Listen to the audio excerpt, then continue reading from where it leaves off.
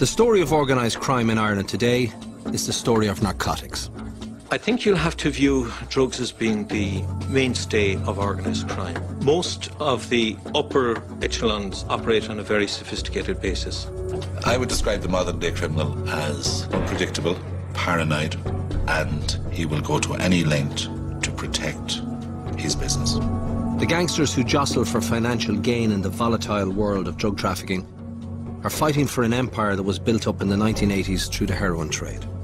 When the big profits started seeping through from Europe, they couldn't believe just how much money you could make for very little risk. Some of it, frankly, once you got into the millions, was quite unbelievable. And then the killing started. There was a man shot at Weaver Street, Fran Rogers. I was there. Gunman walked up to him, shot him in the legs as he tried to run, and then walked up and shot him in the head. Ireland's €1 billion drug business is controlled by a complex network of criminal gangs. Organised crime bosses aren't guys with horns and tails who live in rundown estates with their own passwords and language and code of conduct. You know, they're among us.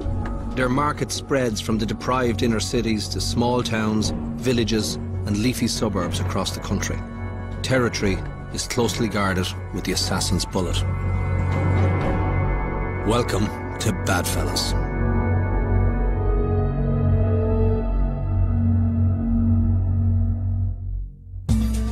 In April 2010, Spanish police swooped on what they described as one of the biggest organised crime syndicates in Europe, with tentacles spread throughout the world and an estimated balance sheet of €1 billion from the sale of narcotics. Money laundering, drug trafficking and gun crime. The business of the international crime network targeted in today's operation. Operation Shovel involved law enforcement agencies on both sides of the Atlantic. The target was neither the mafia nor a Colombian drug cartel. This huge international conspiracy was an Irish affair. In all, 17 arrests were made in Spain. 9 of those people are Irish. At its head was Dubliner Christy Kinahan, aka the Dapper Don. A colourful underworld sophisticate with university degrees and a fluency in at least 3 foreign languages. It's primarily an Irish organised crime group operating on the continent, but obviously with far-reaching effect. A lot of these more sophisticated drug dealers, drug barons, are removed from actual selling, actual hands-on. They're not even located in this country. And here was a guy who started off as a small-time drug pusher, ending up with a criminal empire that stretched across 3 or 4 different continents. He's been able to launder his money globally by a series of accountants and financiers, and he's been able to invest into companies like waste renewals and recyclable energies and things like this. So his network was quite vast and complex.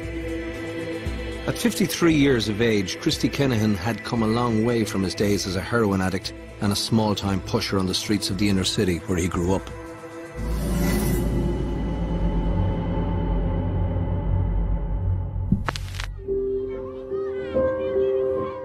To tell the story of how the lethal business of narcotics contaminated every community in the country, we have to go back to the Dublin of the 1980s. The Liberties was a great mix of working class and middle class people in that time. My own experience, we had 3 young kids at the time. We lived up in South Earl Street. The thing probably worried most people would be, you know, if they could get a decent job, decent education, maybe meet someone, marry someone, get a decent place. There are a lot of happy memories of life in the Liberties prior to the onslaught of the heroin.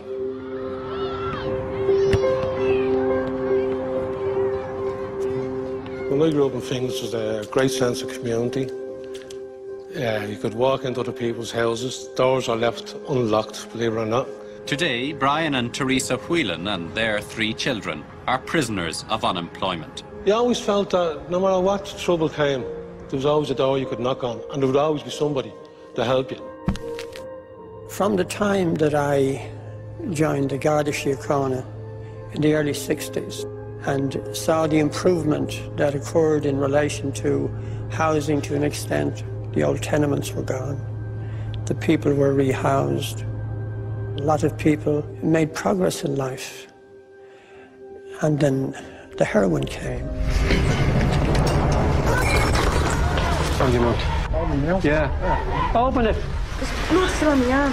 The introduction of heroin to the city was a catastrophe for those who lived in the poorer areas.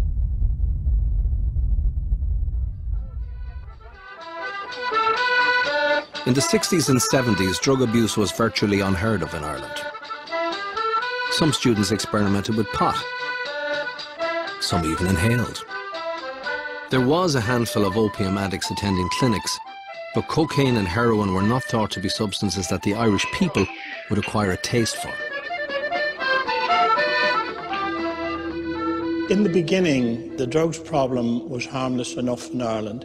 The very first Garda drugs investigators were positioned within Special Branch. And that was because drugs were deemed to be something foreign, nothing to do with Ireland or Irish society, and therefore Special Branch, with all their specialties, should deal with them. Drugs were tacked onto the Special Branch because they dealt with spies and, aliens, so you may as well throw drugs in there. The fact that the Garda band had a superintendent running it, and the press office had a superintendent running it, and the drug squad had a sergeant running it, said an awful lot, That cosy arrangement wouldn't survive the dramatic mood swing of the 1980s.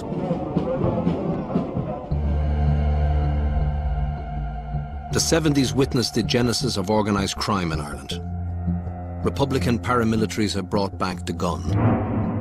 Armed robbery was the order of the day, and career criminals had jumped on the bandwagon. There was a man with a gun coming out of the bank. Two men came out of the bank down with trolleys, and they just pulled it into the farm. But by the end of the decade, the cops were giving the robbers a run for their money. After a Garda chase, about 3 shots were fired at or above these 2 Garda officers. Most, if not all of the money, had been dropped along the way. By then, armed robbery had become quite a dangerous occupation. I mean, I knew a couple of people in that line of work quite well, and one of them told me that you had 3 minutes from the time you got into a bank to the time you got out again before you could expect the emergency response from the guards. So that was becoming quite a dangerous occupation. If you look at the crime statistics for armed robberies in the late 70s and early 80s, you'll see a dramatic fall-off. In July 1978, Ireland's leading crime family, the Dunns, pulled off a robbery that would revolutionise organised crime in Ireland. A raid on the antigen factory at Roscrea, County Tipperary, had netted a haul of the painkiller Palfium. Later, when the brothers, led by Larry, realised the black market value of drugs, there was no going back. Narcotics was easy money, and it was big money. They met a man who I can't name, called him the Prince. He was a very accomplished criminal who cut his teeth in England, had west of Ireland roots, came back to Ireland, very, polished operator. He met the Dunns, and he realised that there was a marriage of convenience possible here. And he basically introduced them to contacts he had in the Middle East, Turks initially, and they began to smuggle heroin and cannabis into Ireland. Dunns very quickly realised this was much safer and more profitable than trying to rob banks. The heroin problem commenced in the autumn of 1979. It spread out into other gangs and other groups and other families later on, but that, insofar as I am aware, and I was centrally involved in drug investigations through all of that period, that is where it started. When the Prince met the Dunns, the rules changed. Drugs are suddenly part of the life of Dublin, and they've never gone away since.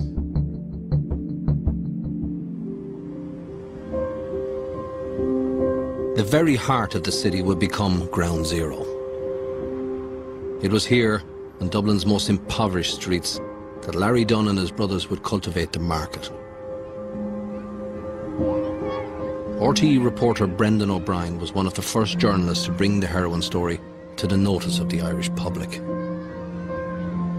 Just go up to a flat, right? And you can get it straight away like that, and then you just go out and use it. And do you think there are many people around on it? It's a lot, yeah. The Dunns themselves, they were of the people. That was a great strength from their point of view. It was fairly standard practice to, give out drugs free or near to free. And before you know it, they'll be willing to pay for it. And then before you know it, they're addicted. And they're not taking it for pleasure anymore. They're taking it because their system has to have it. It was like a prairie fire. It just swept through the area. And I think the reason why it happened very quick was because the people knew and in some extent trusted the dealers, because there was a culture there of acceptance of criminality.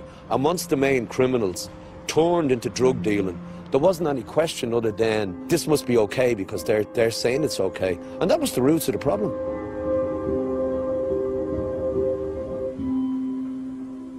For years, Father Paul Lavelle was curate to a large inner-city parish. Then heroin arrived. If you take New York, I think it's fair to say that proportionately we have as big a problem in certain areas as they would have in any area like Harlem in New York. Now, these kids were pumping huge amounts of this to make them cope with the pain of life.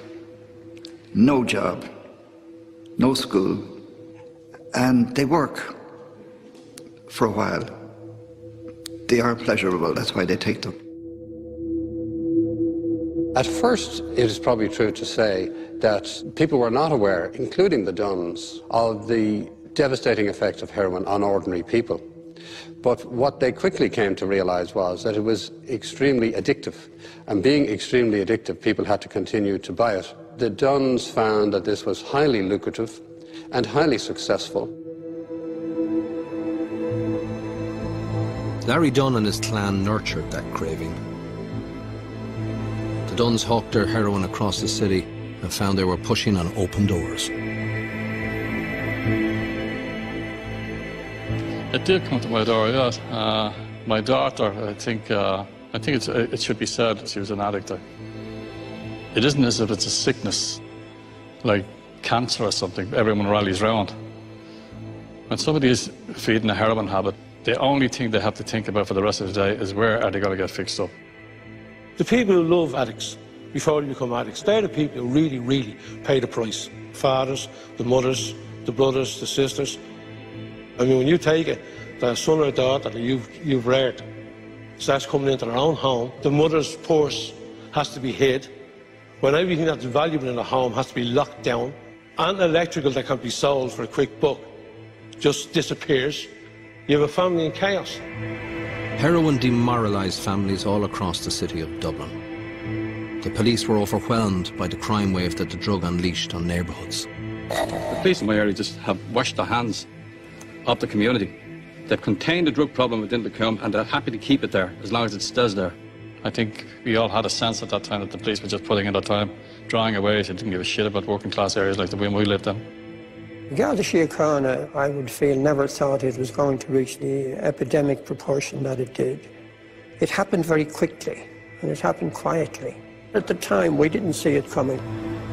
The basic problem was that a lot of the guards were from the country. They weren't used to an urban situation, the dynamics of a city, and they certainly weren't used to the type of problem that was emerging on the ground, which was the area being flooded by heroin. Few in Dáil Éireann appreciated the significance of the heroin crisis. The Duns had changed the criminal landscape forever. In time, drug gangs would not only undermine whole communities, but challenge Irish democracy itself. It's not just Larry Dunn. There are other people just as big as Larry Dunn. Tony Gregory raised it in the Dáil on a number of occasions. But the political view around Dublin was that while it was a serious issue in the North Inner City, it was confined to the North Inner City. And I actually had discussions with Bertie Ahern because I thought Tony Gregory was a bit alarmist, and he confirmed everything that Tony had said. It is, I think, very fair to surmise that over this period that no political party had really understood the level of sophistication that was behind the heroin epidemic. I think there was a sense of panic at how they were going to start dealing with this. There was no real plan by the Eastern Health Board. I was on the board. There was no plan in the corporation. I was on the corporation. There was no real plan at government level either. At government level, I think it's probably fair to say, cruel as it may sound, that people thought that this was confined to deprived working class areas of Dublin. There were a small number of people in the guards and the drug squad, like John McGroarty, who who were totally aware of it, wanted more resources, and were not getting more resources. The politicians probably didn't realise the seriousness of the situation. This was a fire that had just started downstairs, and they're thinking that somebody will put it out and it will go away. But that's not what happened. The habit had to be fed. The Duns had created an army of addicts. In the 1980s, central Dublin was overrun as crime soared. I don't take women's handbags, or I rob money out of shops. I get people putting cash in a night safe or something in a pouch. I just hit them and take the money off them. What do you hit them with? A pickaxe handle. The biggest factor impacting in the commission of crime was the presence of illegal drugs. Perhaps as much as 50%. Heroin has a massive impact on street crime. Everybody knows that. There have been surveys in the United Kingdom which show that heroin addicts commit crime on something like 360 days a year. Heroin addicts need money. They need a lot of money, and they need it every single day.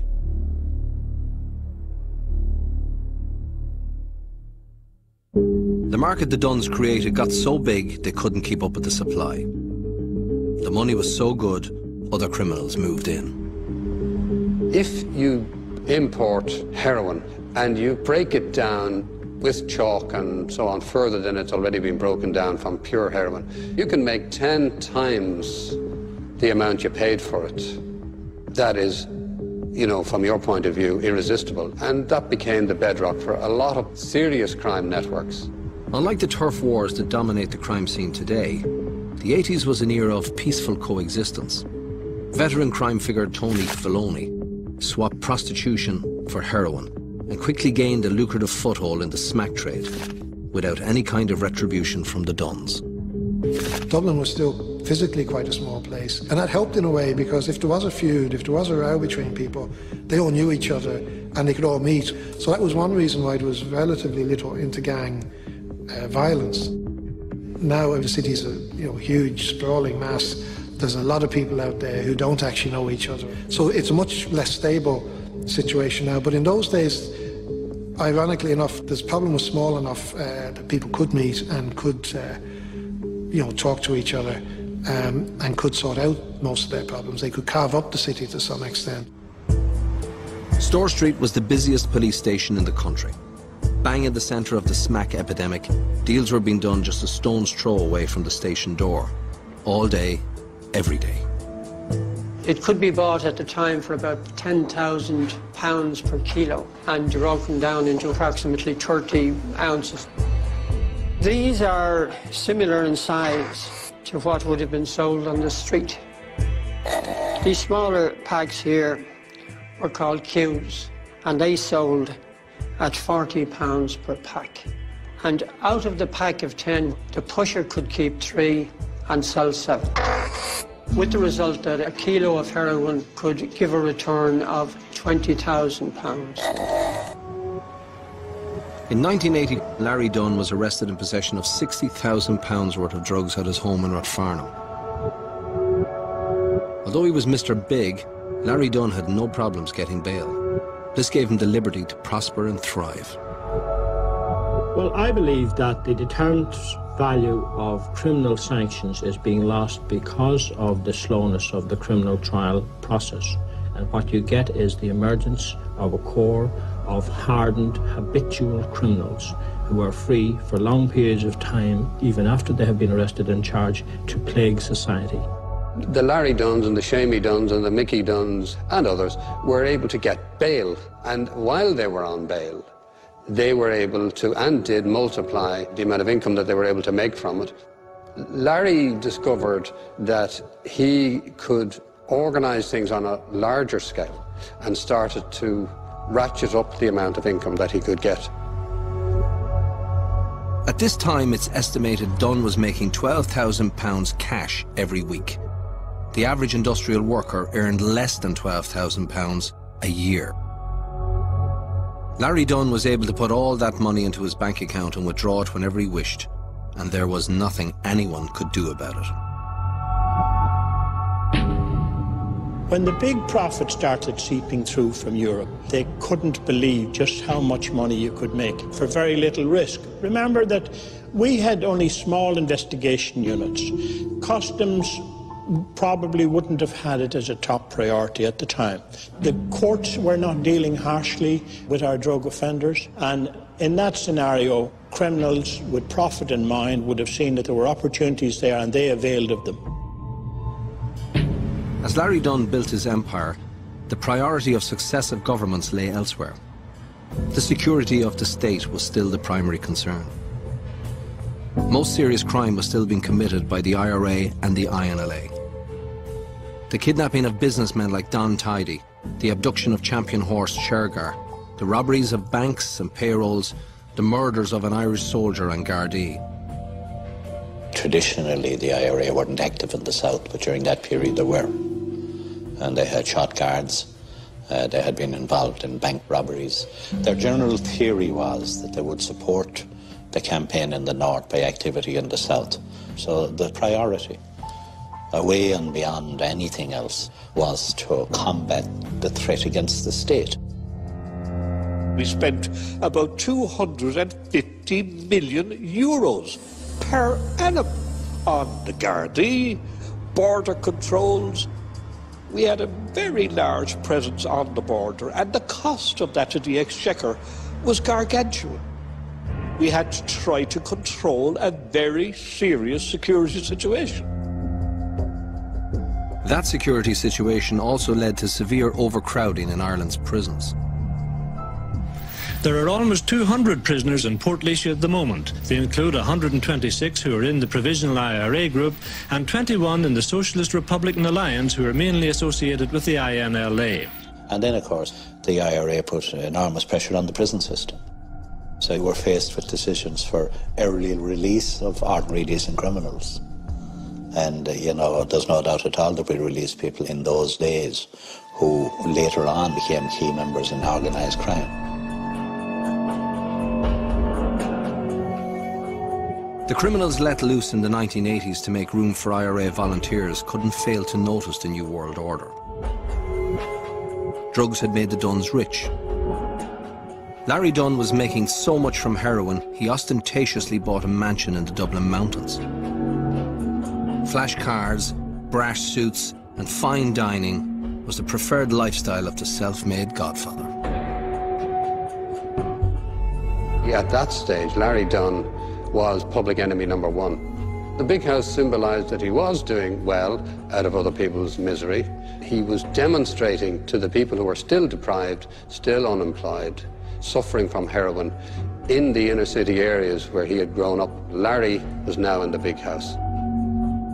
When Brendan O'Brien caught up with Lily, Larry's wife, at Gorse Rock, she was unrepentant. He's always been a kind, gentle man and a loving father. He's never done us any harm. But the drug he was selling was doing people a lot of harm. Well, I'm only concerned about my family. The drug pushers don't go around beating people to buy it. That's a choice of their own. I wouldn't say Larry went around beating people to buy it off him. While Larry Dunn didn't beat his customers, his smack was killing them. Hundreds of addicts would die from a new plague, AIDS. A lot of them died from AIDS. For many of them, getting HIV was just another part of life. No school, no work, poor housing, into drugs, HIV, AIDS. Pretty pathetic.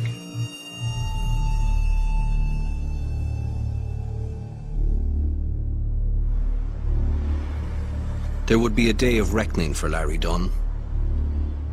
In April 1983, over 2 years after his original arrest, he was finally tried for offences relating to the seizure of drugs at his home in Carrickmount Avenue.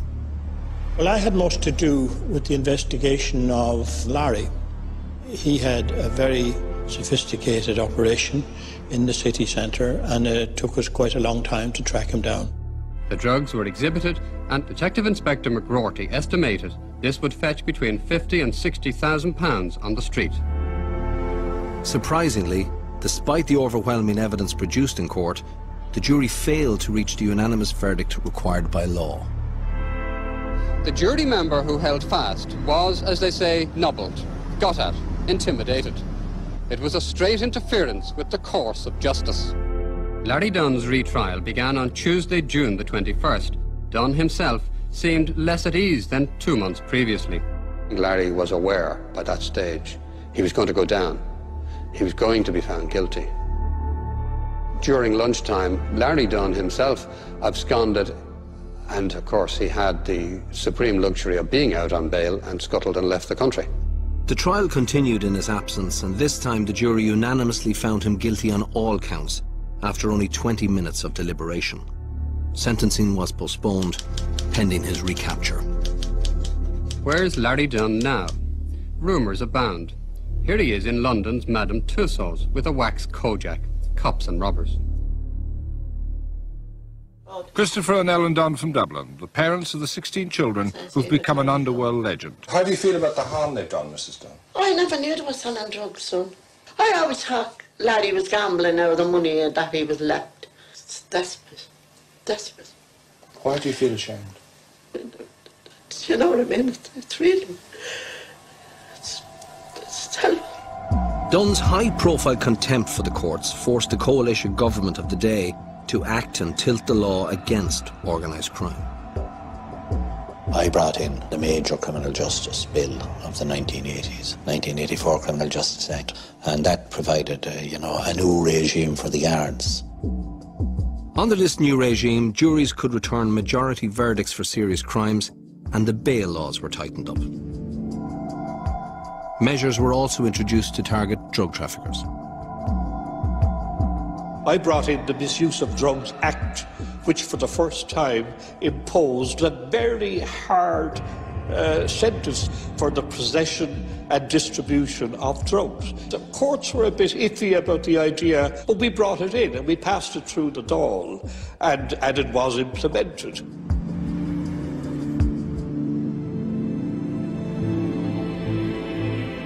In March 1985, Larry Dunn finally ran out of road. He was captured in Portugal and sent back to face the music in Dublin, where he got 14 years in prison. Mr. Justice McMahon said Dunn had supplied a large part of the drugs used by the young people of Dublin. He was a controlling force in a major drug importing activity. The crowd shouted abuse and threw eggs, and at one stage the gate of the courthouse was slammed against the Garda van, causing minor damage. 100 years you should have got right. A lot of them, yeah, and anyone belongs to him. As he was being led away, Dunn made an infamous prophecy. If you think we're bad, wait till you see what's coming after us.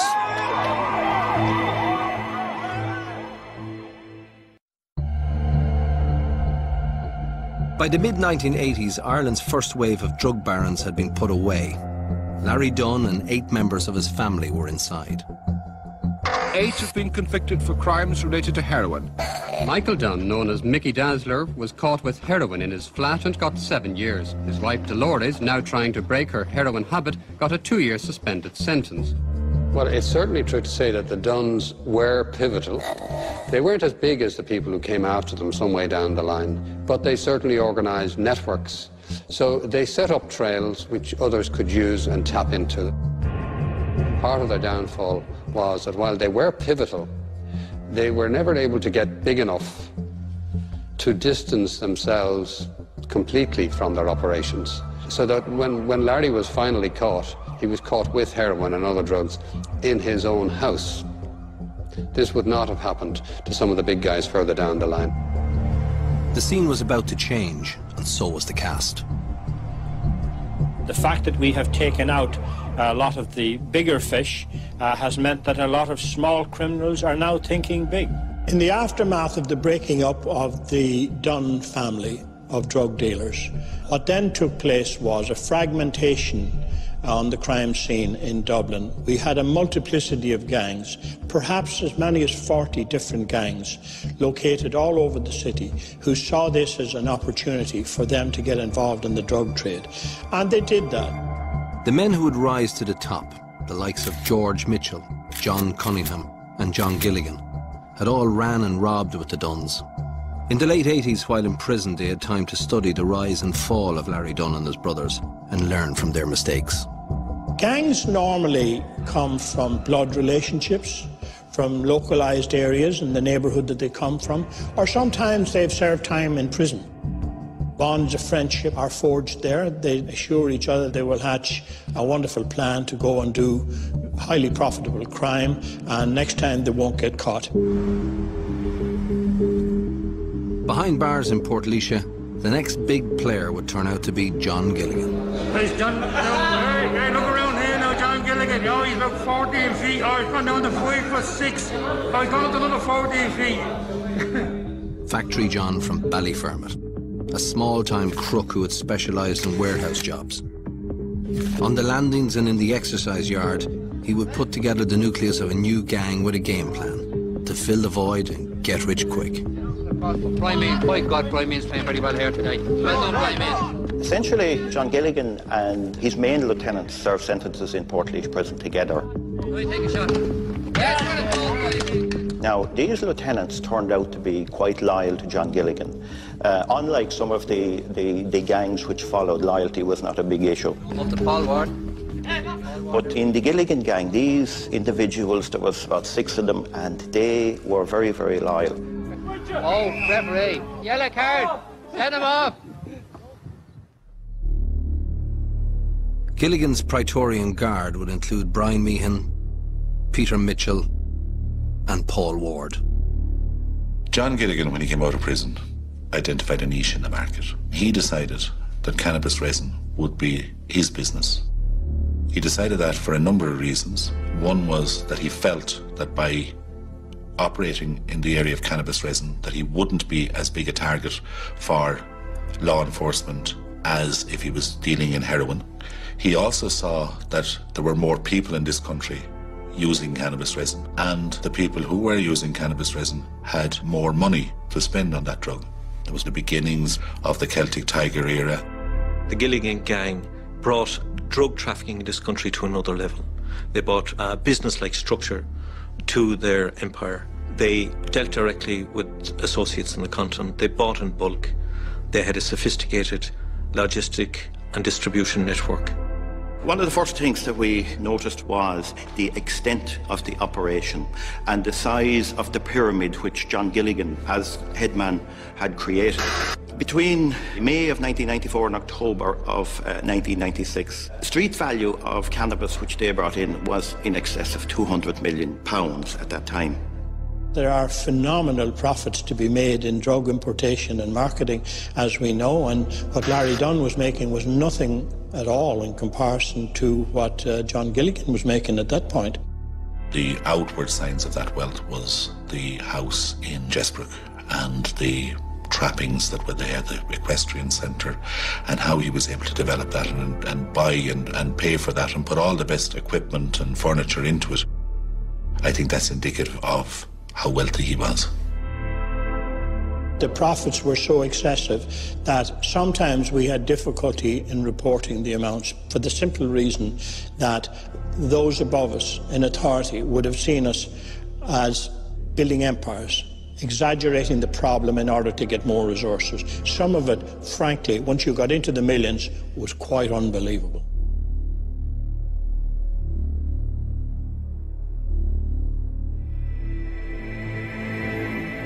I would have to say that on my desk in the Department of Justice, did organised crime feature largely? No, it didn't.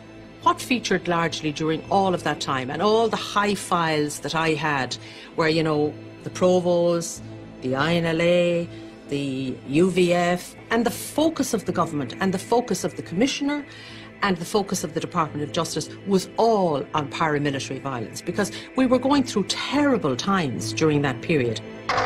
To come out and say that a two-bit Dublin criminal from one of the poor areas of the city was now dealing in millions in Holland and was back and forth and had an army of drug dealers was quite unbelievable. And they would take convincing, and did take convincing at a certain point.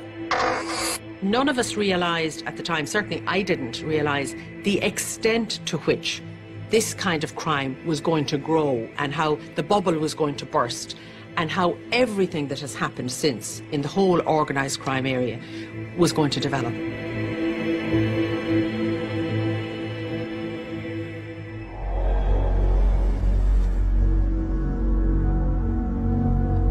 The extent of the crime in Dublin City particularly is just alarming, and the inability of the guards, because of the legislation, to really do anything about it or to properly address it is something that has to be publicised. Now, when we do it, we're effectively bringing pressure onto the criminals, and either by guards or by legislation, and they just don't like it. I'm not the only crime reporter that, you know, does this, and I think that the regrettable thing is that we're all probably targets, unfortunately.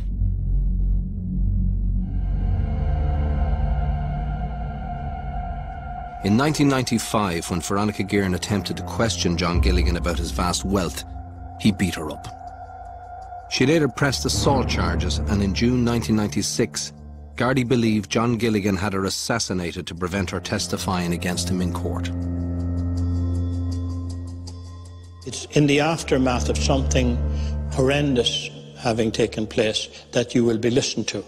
Until that has happened, you're not likely to be taken too seriously, because there are so many other issues and problems vying for attention and for scarce resources.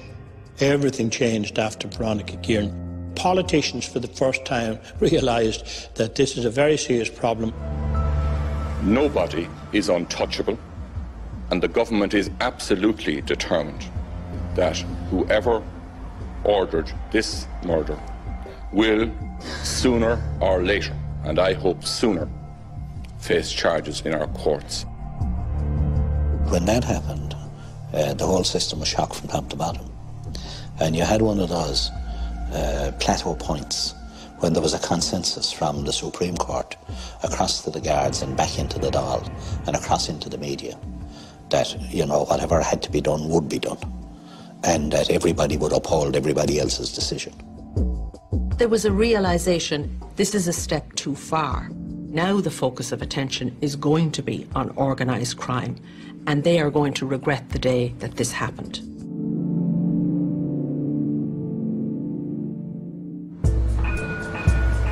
For the first time, the apparatus of the state was now fully focused on organised crime. The Criminal Assets Bureau was set up to go after the ill-gotten gains of Ireland's leading criminals. John Gilligan and his mob was the first target. At the same time, the team investigating the murder of Veronica Guerin was probing the gang and seeking to exploit any weak links in the pyramid. In 1996, I was seconded to the Veronica Guerin investigation as a detective inspector, sort of in charge of the incident room out there. It took actually 400 arrests to get the full degree of information from this pyramid. We never really came to terms with the individuals who were in Portlaoise prison with him. They did not talk. They remained loyal right to the end. But because of the size of the operation, he also recruited people who were not actually hardcore criminals. You're talking about Charlie Bowden, who was basically an army man. You're talking about Russell Warren, who had some minor criminal convictions. And you're talking about a storeman in Cork, John Dunn. When they came into custody, they had remorse, which none of the other guys had. And through this, then, we were able to obtain details of the entire organisation. And this was the dismantling of the organisation from within. Combined international police pressure on John Gilligan's organisation finally paid off. On October the 6th, 1996, he was arrested in Heathrow Airport with a case containing over £300,000 in cash. Gilligan fought his extradition to Ireland for nearly 3.5 years before he exhausted every legal loophole. Two detectives from Lucan, Thomas O'Loughlin and Michael Murray, escorted the 47-year-old Dublin man back to Ireland. On February the 3rd, 2000, John Gilligan arrived at Baldonnel to finally face Irish justice. He was eventually given 20 years for drug trafficking offences and had all his trophy possessions seized.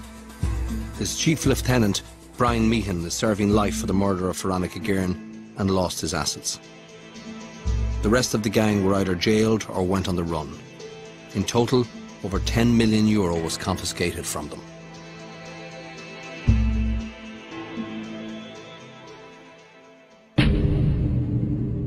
The toppling of the Gilligan network created yet another vacuum in Irish organised crime. The major players scurried abroad with as much loot as they could carry to regroup and rebuild. Post the decline or demise of the Gilligan gang, you had almost a flight of other experienced drug traffickers to Europe. That was where they could prosper. That was where they had their contacts, where they needed to be in terms of organising distribution, logistics, finance, etc. A number of the really experienced criminals in the Dublin area, I'm talking about Georgie Mitchell, I'm talking about Christy Kinahan, and I'm talking about John Cunningham. They made a conscious decision to take up position abroad in Holland, in Amsterdam, in Spain, different places, and just act as facilitators. They were still taking their cut from the importation of drugs, but they had a much better chance of securing their funding abroad and keeping it abroad.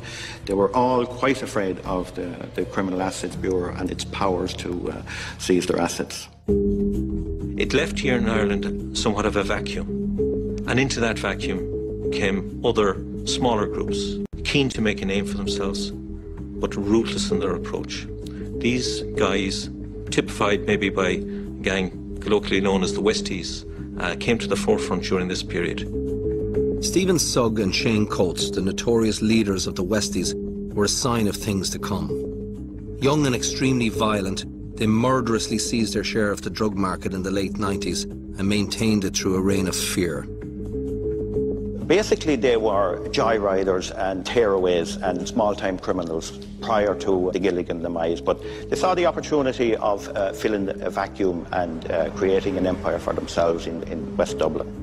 Many of the people who are up to their necks in drugs and organised crime, actually they have no other skills. If you look at them, there's nothing else in life that they are fitted for.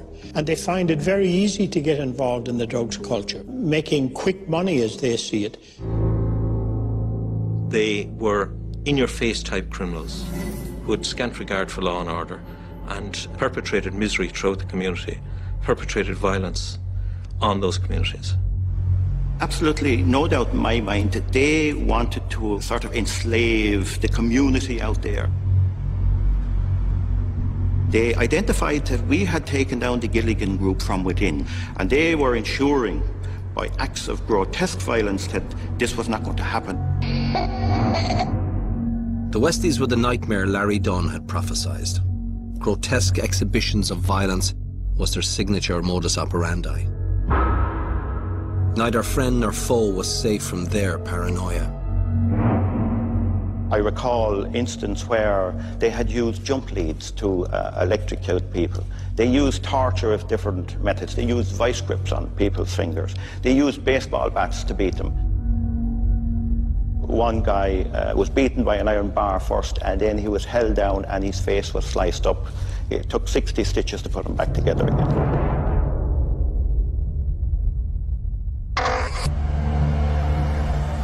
During their brief heyday, Sugg and Coates grossed £100,000 a week from their drug dealing. But their terror tactics attracted intense pressure from the police. In May 2003, the Westies were retrieving a stash of 20 stolen firearms from a vacant house in County Cavan when they were confronted by Gardaí. An exchange of gunfire left Shane Coates wounded, but they managed to evade capture and fled to Spain. Eventually, they decided to follow the suit of some of the other experienced criminals who went abroad. And that, for them, was a fatal mistake because they tried to apply the same tactics over there as they had been applying in Blanchardstown. This led to their death. The two bodies, found buried 6 feet under concrete in an industrial estate in Catral in Spain, were exhumed today. But it will take some time before forensics and DNA can confirm the identities. Gardaí, however, believe the bodies are those of Stephen Sugg and Shane Coates. The Westies had planned to establish a cocaine and heroin trafficking network, but the south of Spain proved to be treacherous turf. Their bodies were found in 2006, 2 years after they were liquidated by rival Irish criminals in Alicante.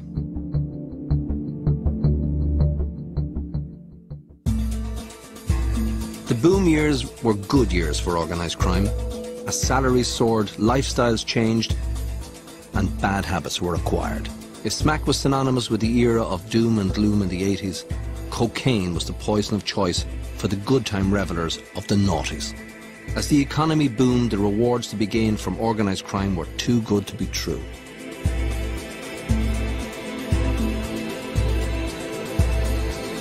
Young men with nothing to lose would emerge from the shadows, armed to the teeth, seeking to carve out their slice of the drug trade.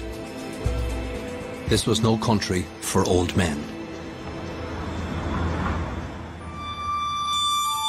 I would describe the modern day criminal as unpredictable, paranoid, totally protective of his turf, and he will go to any length to protect his business.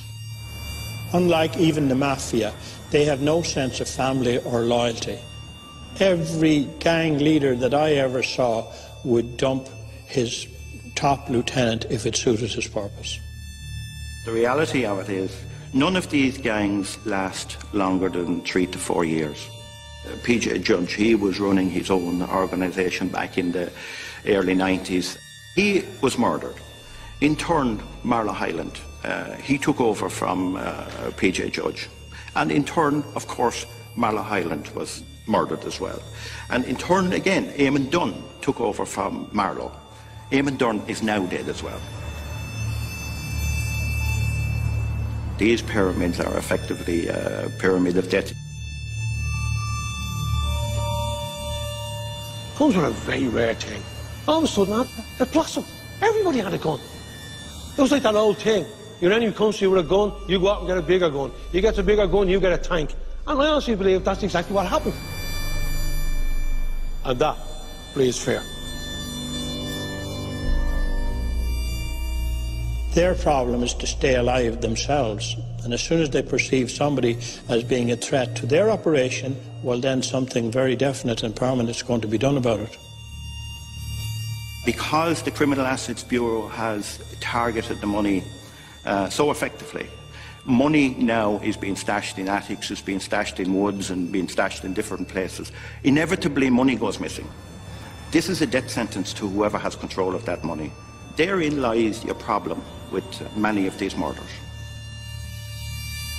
The drug barons, they're not going to do the shooting themselves. No top man does the shootings. So what he does is, he sends it down to his younglings. And this is what's happening, things. All these young men are senselessly murdering each other. And for what? What was happening was, there was a generation coming up behind who knew nothing only that, and knew that there were phenomenal amounts of money to be made by drug dealing. And even through the Celtic Tiger years, when there was so-called full employment, there were kids that weren't interested in that. Like, there was easier ways of making money.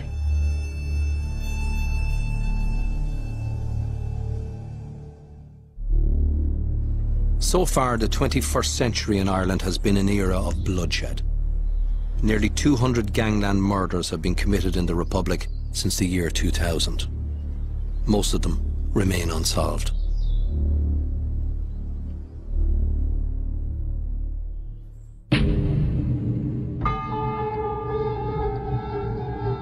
At the top of the food chain, above the vicious bloodletting, are the big fish who have survived hostile waters. Veterans like Christy Kinahan. Until his arrest in Spain in April 2010, Kinahan, operating below the radar, was the main supplier to Ireland's €1 billion plus drugs trade. Most of the upper echelons of organised crime groups operate on a very sophisticated basis, in an almost business-like fashion. They tend to be remote to the actual events that occur on the street. They do not seek to get their hands dirty, deal drugs or collect cash. They even employ professionals to advise them in a business capacity. Christy Kinahan's assets were in a range of countries, from Belgium, Ireland, England, Spain. His own house in Spain was worth 6 million. He has assets alone in Brazil of 500 million, which is more than the Criminal Assets Bureau have taken in their entire history in Ireland in the last 15 years. When Kinahan was busted, his close pal and longtime business partner John Cunningham was also picked up. The life stories of these two veteran gangsters mirrors that of organised crime in Ireland. From small-scale robberies to the big league of international drug trafficking, gun running and money laundering. Organised crime has come a long way since the Duns first flooded Dublin with heroin. Today, in the Liberties area of Dublin, a group of young men are learning about how heroin changed Ireland in the 1980s. Joey peered out of the archway again. Down the street, a middle-aged woman was crossing over towards the credit union office. Joey punched her hard in the face. She toppled over and fell face downwards, hitting the ground heavily and losing consciousness. Franna ran to the fallen woman and tried to pull the bag from her shoulder. "Fucking old cunt," he raised, as he kicked at her to turn her over. "Forget it, Franna," Joey urged. Franna jumped up, cursing and swearing, as both he and Joey ran off into the night. Walking down around that area, what's missing most in it are the people who should be there. Those who passed away before their time. Many of them I knew very well. Many of them I had interaction with and had arrested, charged, and many of them went to prison for different offences, a lot of which were caused to feed a heroin habit. And there continues to be so much grief and sadness associated with this drug business. We allowed an industry to build up in this country which was illegal, which sold drugs to people who were very vulnerable in very broken communities, which proved a breeding ground for crime. And we're now living with the consequences because we're now into what, probably the second generation or third generation of youngsters who don't know any other life. Our prisons are full of drug convicts. As soon as one is let out, another is put in. Seizures are record year upon year. There are queues of people being convicted before the courts and locked up. And yet, nobody can say that that is defeating the drug problem. Why? Because the market still exists. Right, we'll wrap it up. The last chap is next week. See you next week. My daughter, for the 8 years she was an addict, there were peaks and troughs. We just wanted things solved. In my daughter's case, it was a baby. Pregnancy. Turning her life around. It's over. But other families haven't been so lucky.